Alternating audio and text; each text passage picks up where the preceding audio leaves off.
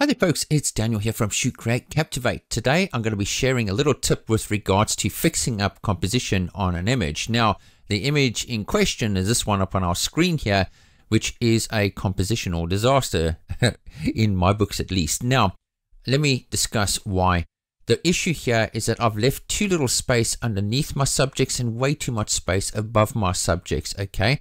Now, I wouldn't normally actually release these types of images to my clients in their approved gallery, but this is one of those images that slipped by the radar and they've gone and chosen it as one of their images that they would like me to edit, okay? They like their expressions there, but I don't like my composition. It's a bit of a disaster here. Now, you're probably telling me, well, Dan, can't you just crop it down a little bit? That is correct. We can do that to a certain degree. Now watch what happens here. I haven't changed my aspect ratio, but as I crop in and try and get my subjects in the central portion of the frame, you can see that I'm starting to chop off his shoes here, and I'm cropping into the girl on the edge of the frame here, and that just doesn't look nice at all, okay? Let's just exit out of that. Now, looking at the previous images, they were all fine, okay? I had them cropped nicely, but what had happened is, right before this, I was getting things exciting and really communicating and getting engaging with my clients, and then I messed up my framing a little bit, okay? Here we go. I've left too little space underneath it, and then I soon realized the errors of my way, and I corrected myself in the very next frame, okay? So this one slipped past the radar, and they've chosen it, and it's an issue for me. So how are we going to deal with this? Okay, now what we're going to do is we're going to have a look at an image that is correct, and maybe we could use this one here because we've got a nice amount of foreground under our subjects here. This is a well-balanced frame. We've got them nicely in the rule of thirds here in the central part of the frame. Look at that. The heads actually protrude into the upper rule of thirds, while this one over here, that's way below that rule of thirds there, and this is why it feels off, okay? So what we need to do is take the settings that we've got on this image over here. I've already made some adjustments in the development module here. I've got my corrections that I need to do here in this initial phase, and all I need to do is copy and paste those onto an image right over here, perhaps, okay? Maybe this one here. So we'll press previous, and there we go, okay? Now, let me just make sure that we've got all of our framing right here.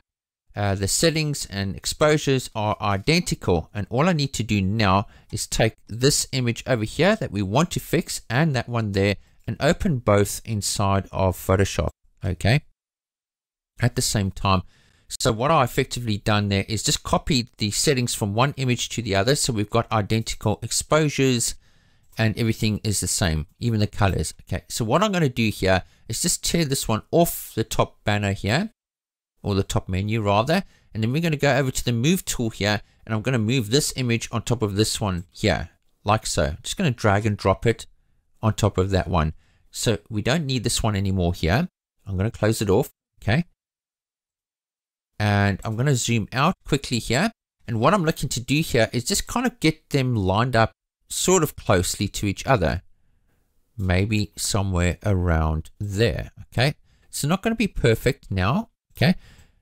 And I'm going to show you how to automate this process. This is where the magic comes in. Okay, so I think I've got it kind of lined up, sort of in the region of where I think it should be, but it's not quite there. So what I'm going to do is I'm going to hold down the shift key on my keyboard and shift select these two layers like so. And all I'm going to do is go over to edit, then go to auto align layers. And I'm doing this because I know for a fact that even though my subjects have moved, the rest of my scene is static. Okay, and that's the key thing here.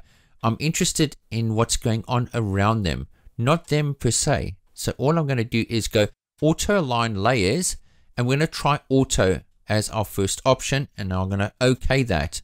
Let's see what Photoshop does. Look at that. It's auto aligned those layers. So before and after. Okay, there is a little shift here, but that's the subject shifting. Everything else is kind of in the same vicinity. Okay, it's kind of matching up. There is a little bit of rotation there, But the important thing here is that I'm looking for this underlying area over here.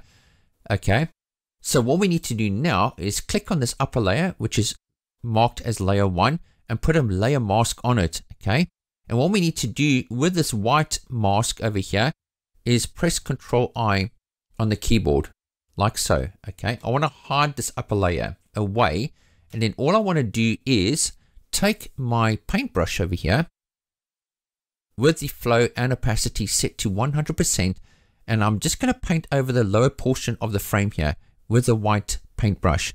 Look at that.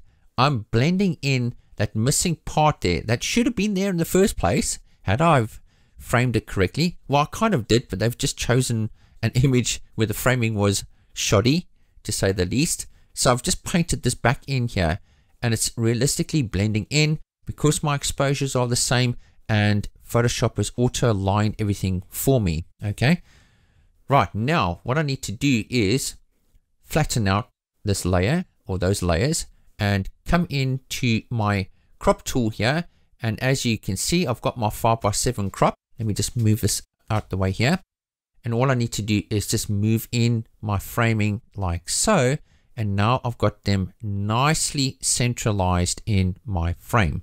Okay, perfecto mondo. So we took elements from another image that was framed right and put it over this image that wasn't framed right, but the client liked their expressions. Okay, so we'll okay that there, and there we go. We've got them fixed up and nice and centralized in our frame here. All right, let's take that back into Lightroom and look at the before and after.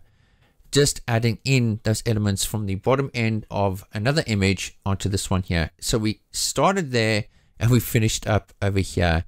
Okay, and now we've got a little bit more breathing space around our subjects, and now this can be printed as a canvas and it's not going to overlap over our subjects, and they've at least got the opportunity to go in, and if they want to, you know, choose different crop aspect ratios, 2x3s, and still have that space. They can go for the 5x7. Those are two common aspect ratios. So we can go in there and have enough space around our subject, or subjects rather in this case, having them nice and centralized in the frame, having enough space underneath them and above them. So there you have it, folks. There we go. We've fixed up that compositional nightmare and turned it into something acceptable. Folks, thank you very much for tuning in to today's tutorial, and we'll see you in the next session. Cheers for now.